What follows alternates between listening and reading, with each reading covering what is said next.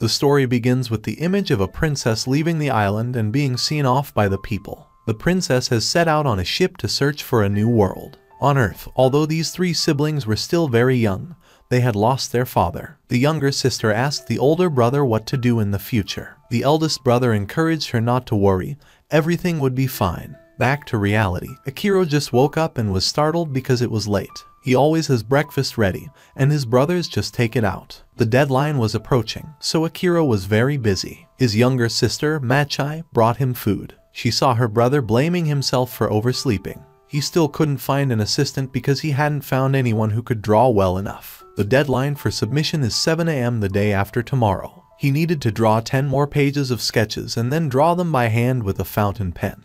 But he still acted fine in front of his siblings and promised to take them to a barbecue after receiving the manuscript money. The children don't need it much, and they just hope their brother doesn't try too hard. After starting their career as a comic artist right after graduating from high school, their father passed away. Akira chooses not to work but will live on his manuscript salary and rental income. Although his stories don't sell very well, Akira will still work hard to get his younger brother and sister to go to university. Suddenly, he received a call from editor Masahiro informing him that he had found an assistant for him. He tells Akira to go to the train station to pick her up. Akira quickly changed clothes and ran to pick her up. In front of him was a girl wearing a long black dress and a black umbrella on her head. She asked him if he was the author, Kakon Momodia. Akira told her to call him by his first name because he was afraid the two younger siblings would be embarrassed by their friends if their older brother was a manga artist. She introduced herself as Shiori Goshiki and came here to be his assistant. Akira immediately took her to his house to work.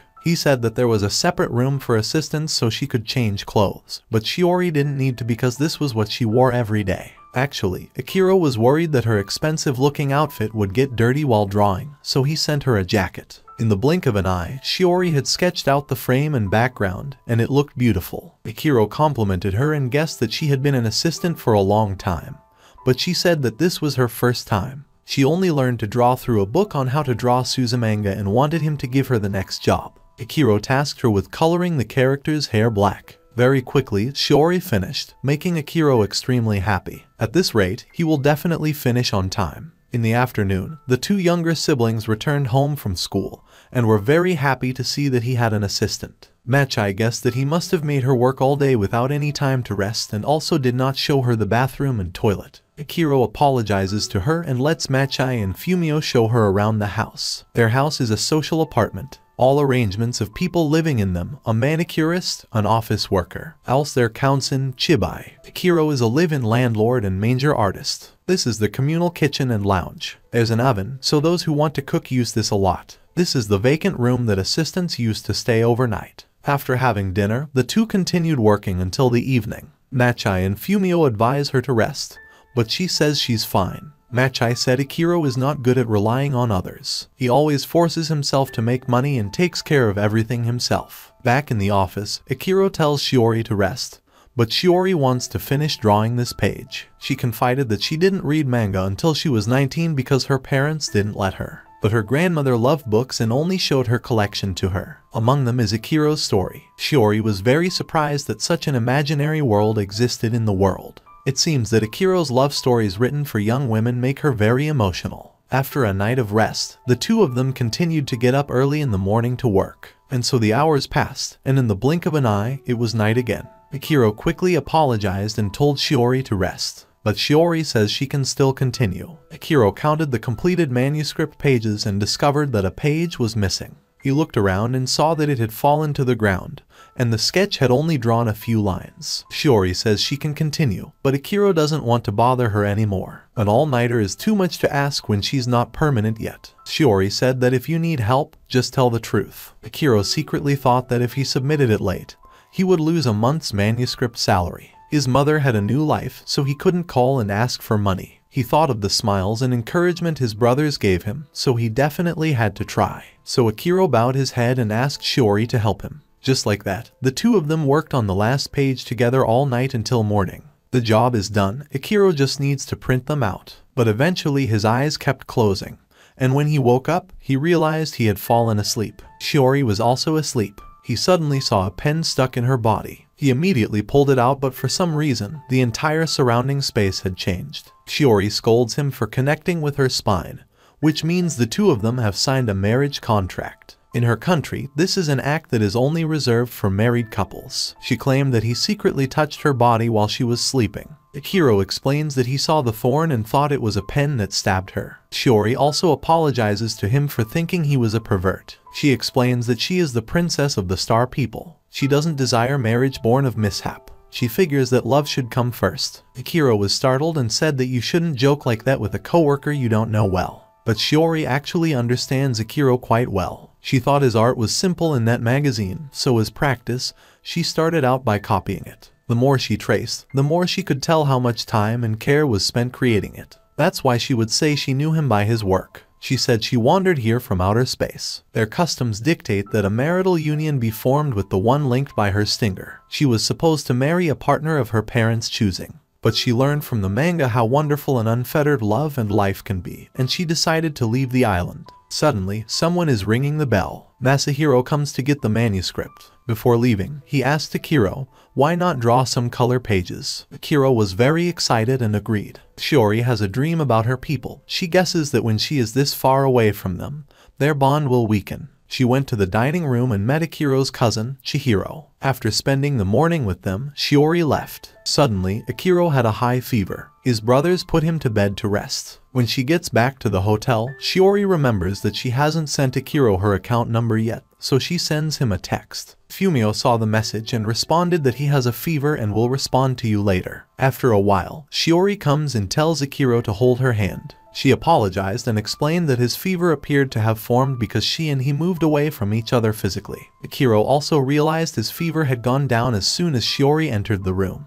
He was receiving retribution for being her betrothed, yet being far apart from her. Physical contact should lessen the burden. The two started holding hands. Akira felt the space around him change, and his health got better. After Akira fell asleep, Shiori revealed her blushing face. A while later, Akira woke up and left the room. Fumio immediately ran to hug him. He pointed to Akira, who was outside. She's looking at the vacant room sign here. She said she would rent a room at his house for convenience. She returned to the hotel and brought her luggage here. Seeing Akira pulling weeds, she wanted to help him. Akira refused because this was the landlord's job. But she ignored it and still sat down and pulled weeds with him. Akira asks if she can cancel the contract. Shiori replied that she had asked her subordinates to find out how to cancel the contract. After helping Akira weed, she asks Akira to take her shopping. She needs to buy daily work clothes and necessities. She changes into many different outfits and wants Akira's opinion. After the two finished buying costumes, they went for a walk and had snacks together. Shiori shyly discussed his contract with her. If she desired a genuine romance with him, would she really want it to be based on an accident? It's therefore important for her to be sincere. Akira says it doesn't have to be him if they annul the pact. She can find someone else who is good for herself. Suddenly, Akira sneezed and had to go to the bathroom. When he returned, he saw two guys approaching Akira. They want to get to know her and meet her privately. Akira walked over and pulled Shiori out of the restaurant. Akira's actions startled Shiori, causing the surrounding space to suddenly become dark, and Akira had a nosebleed. Shiori explains that he recently sneezed and had a nosebleed related to her. She explains that the retribution for unwelcome forceful contact manifests as a range of physical maladies. She apologizes for constantly causing him trouble. Akira doesn't blame her and is glad that she came to Earth, which makes her very happy. The next morning, Shiori tells Akira that she read all 15 volumes of Master of the Lion's Fist last night. She was shocked when Master passed away but did not expect him to appear again in episode 8. Akira also agrees that the series is extremely good, but now is the time for them to learn about the safe way to avoid retribution. She goes to the train station while Akira stays at home. Suddenly, he felt uncomfortable. It turned out that Shiori was being jostled on the train, making her uncomfortable. But Shiori's emotions will also affect Akira's health. In short, they are fine if they are just one station apart. Last time, she was surprised when he yanked on her arm, so she wanted to try contact actions to test how the contract worked. Start with the prank of sneaking up behind someone and touching their face. They then proceed to try some actions, like in romance mangas, and are seen by Machai and Fumio, leaving them confused. Suddenly, Akira's phone rang. Masahiro praised him for doing a great job, but current readers wanted romantic elements in the stories, so he wanted Akiro to revise the current plot. These days, Akiro has always had to think about how to revise the new plot. At this moment, Mocha arrived, making Machai happy. Mocha also rented a room here before. She brought some apple pie for everyone. Mocha has played with Akiro since childhood and is currently Masahiro's wife. She is the author of Master of the Lion's Fist, which makes Shiori very excited. Shiori wants to be Mocha's assistant, but Mocha needs an assistant with experience in digital drawing, while Shiori doesn't have any experience with it. Moko said that she will give Shiori her old tablet so Shiori can practice. Akiro is still tormented about accidentally deleting Mocha's manuscript file because he is not familiar with digital drawing. Mocha says it has an automatic backup function, and there's still plenty of time, so she tells Akiro not to bother. Previously, Akiro was Mocha's assistant. All of Akiro's manga knowledge is taught by Mocha. Akiro's pen name is also taken from Mocha's name. Mocha then left, and Akiro returned to his desk. He suddenly had a headache and immediately went to see Shiori. He knew she was upset about something. She is feeling jealous of Mocha and finds herself falling in love with Akiro. Might be in love with you. After saying this, both of them blushed. Shiori ran back to her room. The next morning, Machai and Fumio want Akiro to take them to the zoo, but their smiles quickly ended because it suddenly rained heavily. So the outing was cancelled, so Akiro returned to his desk. But he couldn't concentrate and kept thinking about Shiori. Meanwhile, Shiori intended to go to the library today to find materials about digital drawing, but it rained. While thinking, she accidentally drew Akiro's face and felt embarrassed. There are also many paintings of Akiro on the ground. Shiori can't believe that she's so in love with him and remembers their old hangouts. That night, the two talked together. Akiro said that he was happy for the sentiment, but right now, it's hard to see himself in a relationship or marriage. Machai and Fumio are his only family. He wants to make them his priority. As planned, he would still like to annul his engagement to her. Shiori sees that the contract is punishing him, so she tells him to stop. But Akiro still wanted to express all his feelings. I get a sense that I'm lacking when it comes to emotional content. My dream job isn't stable, and I don't want more responsibility or to be a burden on anyone. But now I've fallen in love with you. Would you like to go out with me? Shiori was so excited that her face turned red and she fainted. The next morning, Akiro's family planned to go to the zoo today because the weather was so nice. At this moment, Shiori appears, so Machai invites her to come along. Both of them blushed because they were on a date together. Akiro wondered if he should tell Machai and Fumio. At the zoo, the four took a photo together. Unexpectedly, Shiori felt more excited than the children. The scenes in front of them resembled dating couples in manga. She also wants to hold Akiro's hand like other couples, but Akiro's hands were busy holding Machai and Fumio. Akiro saw a child standing alone and thought he was lost. But Akiro was wrong, and the boy's father was standing nearby. Shiori saw that Akiro's actions were very thoughtful, and her face was turning red. Machai felt something strange as both of them were blushing. Having no other choice, Akiro admits that he and Shiori just recently went on a date, surprising Machai and Fumio. Machai and Fumio were also very understanding, and they agreed to share Akiro with Shiori. At the giraffe barn, Fumio and Machai were always fascinated by observing them. Shiori wants to hold Akiro's hand like other couples, so their hands were touching each other, making Shiori so happy that she cried. Meanwhile, Shiori's parents and siblings are very worried about Shiori because Shiori has not contacted them for a long time. Her father thinks she is living a very happy life, while her mother thinks she is playful and irresponsible. The next morning, Akiro brings the manuscript, which has been edited to include romantic scenes and is praised by Masahiro. Seeing that Akiro was in a good mood, Masahiro guessed that Akiro was having something fun. His manuscript was able to succeed, thanks in part to Shiori's help, and he plans to ask her out. Suddenly Shiori walked out with a sad face because she failed the interview at 2 places recruiting assistants. Tonight everyone went to the barbecue restaurant to help lift Shiori's spirits. Shiori was eating grilled meat for the first time, so she was very excited. Machai teaches her how to grill meat to get the best taste. Akiro wanted to cheer up his girlfriend,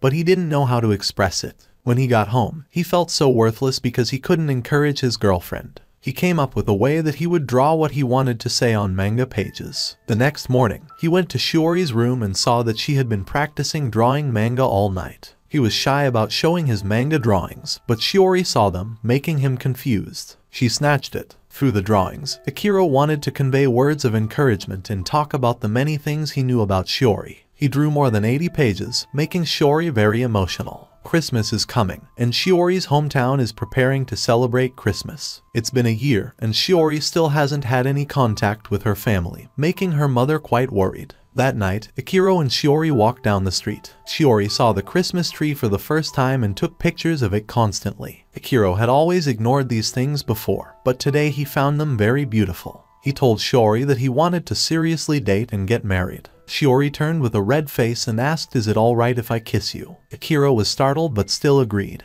They kiss in front of the Christmas tree, and Shiori agrees to Akira's proposal. The next morning, Shiori receives a text from her mother saying that everyone at the shooting star is expecting her return.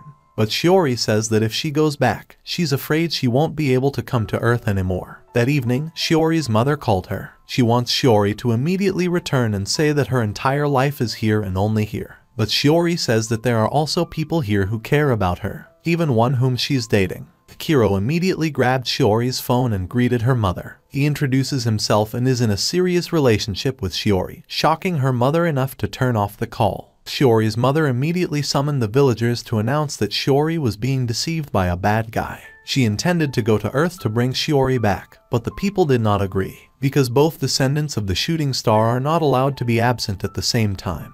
But the final decision is that Shiori's entire family will come to Earth to bring Shiori back. Meanwhile, Akira is very worried because he has messed everything up. Shiori asked Akira, "Are you willing to fight by my side?" They will go to the shooting star together to find a way to annul the pact. They want to love each other without strings attached. Akira agreed and took Shiori's hand. When they returned home, they saw Shiori's family waiting here. Shiori's mother stood up and asked Shiori to return. Akira and Shiori's family began to introduce each other. The conversation was tense when suddenly Machai and Fumio yawned. Shiori's father apologizes for coming here suddenly and says he will see Akira again the next morning. The next morning, Akira and Shiori go to the hotel to meet Akira's parents. Shiori pulled out a summary of all of Akira's advantages to prove he was excellent. Shiori's mother said that if Akira knew what would happen if he was joined with you, he would turn tail and run. Shiori gets angry and says that Akira already knows about her background. He was even stung by her stinger. This shocked the mother because the stinger was in Shiori's butt. Akira immediately explains that it was an accident. The mother forced them to annul the pact. Shiori agrees, but she will continue to work here. The mother asks Shiori, "Have you drawn anything that anyone values?" She believes that Shiori continuing to stay here is wasting her money. Akira says that although she is currently just a support person for manga authors, she is doing very well at her job.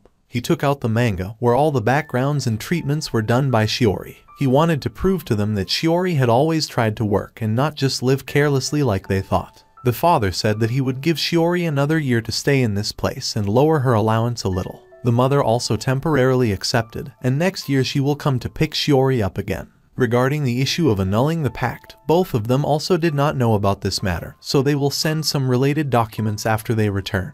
Everything seems to be temporarily resolved, and the couple can breathe a sigh of relief. The next morning, two people named Momoji and Keigo came to meet Akira and Shiori to help them annul the pact. Momoji brings a forceps made from Yobai stone. They will use the force to remove the princess's stinger from Shiori. Momoji began taking Akira's measurements to prepare the outfit to perform the ritual. She wonders if his falling in love with her is due to the power of the pact, causing Akira to freeze. Meanwhile, Shiori is taking care of Keigo because he is seasick. Keigo tells the princess that Akira is falling in love with her only because of the power of the pact. After the pact is annulled, he will definitely leave her. After hearing those words, Shiori was extremely shocked. The next morning, the two went to a traditional Japanese house to perform the ritual. Momoji brought out sacred wine, which was used to worship the gods of the island. Akira drinks it, and the stinger appears on his forehead. The princess will use forceps to remove Akira's stinger. They were both very scared because they were afraid their feelings would disappear. Shiori used all her courage to pull the stinger out. Shiori asked, "Do you still love me?" Akira hugged Shiori and said, "I love you." Momoji pulled Keigo away because their mission was done.